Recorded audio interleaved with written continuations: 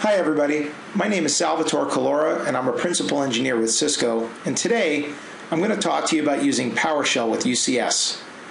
One of UCS's most powerful features is its programmability, and that programmability extends to many different programming languages, such as Perl, Python, Ruby on Rails, C#, C++, and PowerShell. PowerShell is a scripting language used mostly in Microsoft environments. It's very powerful and very easy to use. So let's get started. So this video is going to cover a few key topics. We're going to download and install PowerGUI and UCS PowerTool, which are tools that we'll use to create the PowerShell scripts. The next thing we'll do is verify connectivity to UCS, and then we'll use the convert to UCS commandlet. This commandlet allows us to take anything that's done in the GUI and spit out the PowerShell commandlets that are used to do those functions in the GUI. So what we'll do is we'll make an example of that using a VLAN. So we'll go into the GUI, we'll create a VLAN, see what convert to UCS commandlet spits out, then we'll use that to actually create a new VLAN. And then from there, we'll see a full script that's used to configure UCS from scratch. Let's get started. Okay, so we're going to be using a couple of files here today. There's the Cisco Power Tool, which we're going to install first, and then the PowerGUI script editor. So first thing we're going to do is grab PowerGUI. We're going to download that. You grab it off of powergui.org and just follow the downloads link and get it downloaded. Then the second thing we're going to do is we're going to download the Power Tool for UCSM. Here you go to the URL that you see here in the top of the URL bar, and I will go ahead and push that out on the video. So now we're going to install the Cisco UCS Power Tool that you downloaded from the developer network, and you take all the defaults when you're installing it. And now we'll go ahead and connect to UCS using the Connect UCS commandlet. This basically establishes a connection between your PC and the UCS Manager instance. So as you can see, I've connected successfully. The name of my UCS is DCComWest-BLV. On the IP address that I use is just a virtual IP address for UCS Manager. Gives me some basic information about the version, etc. Another easy test commandlet to use is the get UCS chassis. So I'll go ahead and enter that command, and it'll give me all the information about the UCS chassis. In this case, it gives me the name of the chassis, the DN, the RN, any kind of licensing information, as you can see there. So at the end of the day, this is just a very basic commandlet in the set of commandlets. You can get the full list of commandlets available in the PDF file that's on the developer site. So now we're going to install the PowerGUI tool. I've fast forwarded through a lot of the installation. You just select all the defaults as you install it. Okay, now that Power Tool is installed, the first thing we have to do is make sure that we click on File and PowerShell Libraries in order to make sure that the Power Tool Cisco UCS PS is installed and operational. And once that's installed, then we're able to actually use it to enter commandlets here on the command line. A few things about this setup. The first one is at the top of the screen is a window where you can enter commands that are asynchronous. So you can enter an entire program here or an entire script and then run it. Down at the bottom is the place where you can, there's an actual command line there where you can enter commands one at a time. So for the purposes of this video, the first thing we're going to do is we're going to enter our credentials into the system to do a get credential. And so this is a little different than the Cisco packaged tool, because when you do a Connect UCS, it just automatically prompts you. When you use PowerGUI, you have to use this step. You have to use the get credential, because those credentials are then stored in the Connect UCS step that will happen right after this. So as we enter our credentials, it'll load them into that $cred variable. Then, once that's done, we're going to go ahead and issue the connect UCS. And what that does is it actually connects to UCS just like we did in the command line tool. And it passes the credentials. And so, as you can see, we actually have the same exact output that we had before. So the next command that we're going to enter is where the rubber meets the road, is the convert to UCS commandlet. And that convert to UCS commandlet allows us to load the GUI and actually capture what happens in the GUI. So as you see here, I've created a VLAN using the GUI, and we're going to see the output that is given back to us in the Power GUI command editor.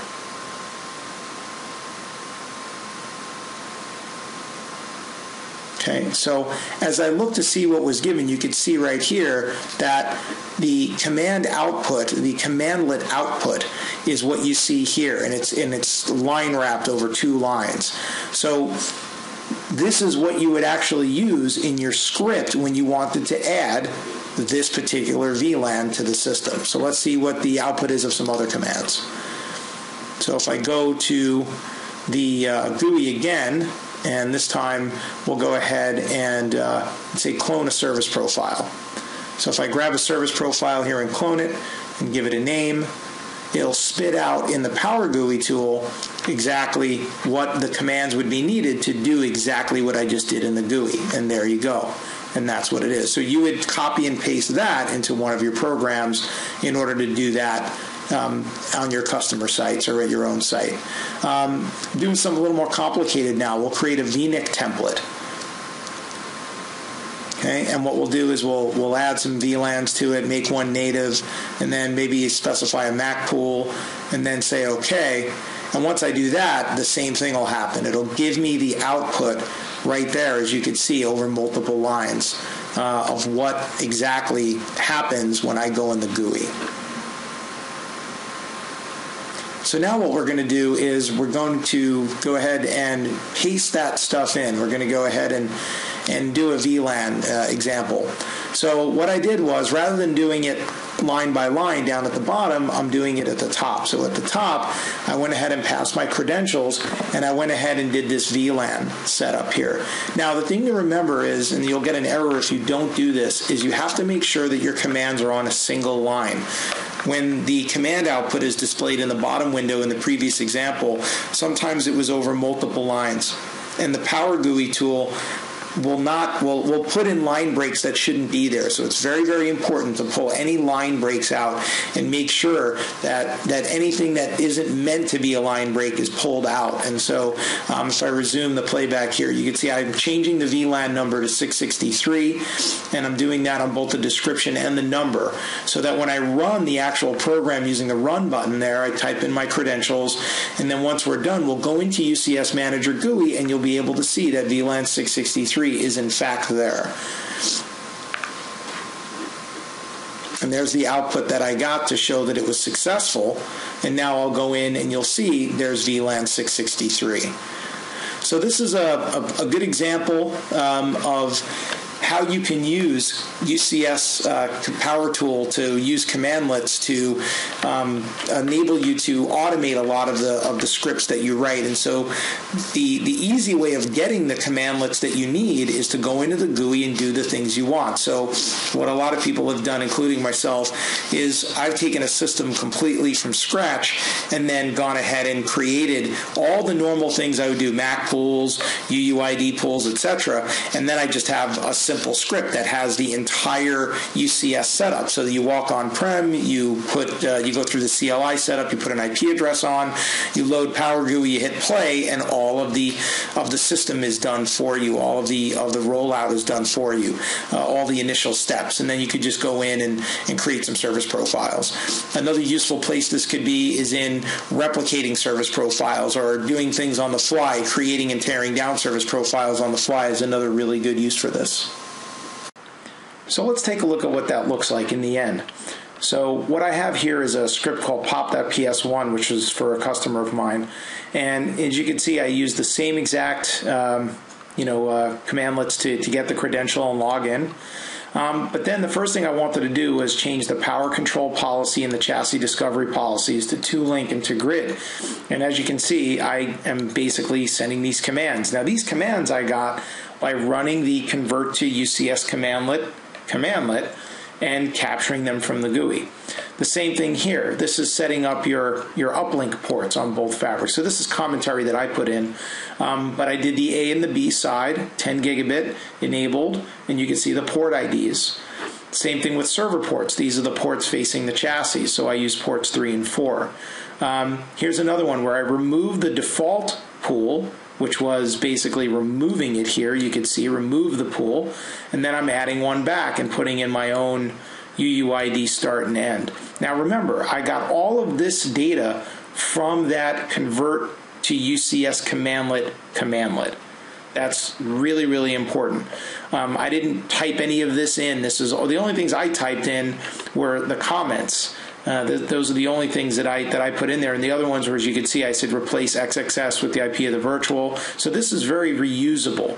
I created some RAID policies. Those are going to be the same in every system. I created a device firmware package, and I wound up commenting it out later on because this really changes as time goes on, as people have different versions of things. I made some boot policies here. I made a BIOS policy. So these are Mac pools, as you can see. So this is all very easy. So if I took this and pointed it at a blank system, it would roll out all the very basic stuff for me that's pretty much the same every time I go to one customer or another. So if you're a consultant and you're doing a lot of these installs, you can automate a lot of the work. If you're a customer and a user of the system, you can use this to roll out new systems as you expand, or you can do things like I said, create a service profile or clone a service profile or delete a service profile.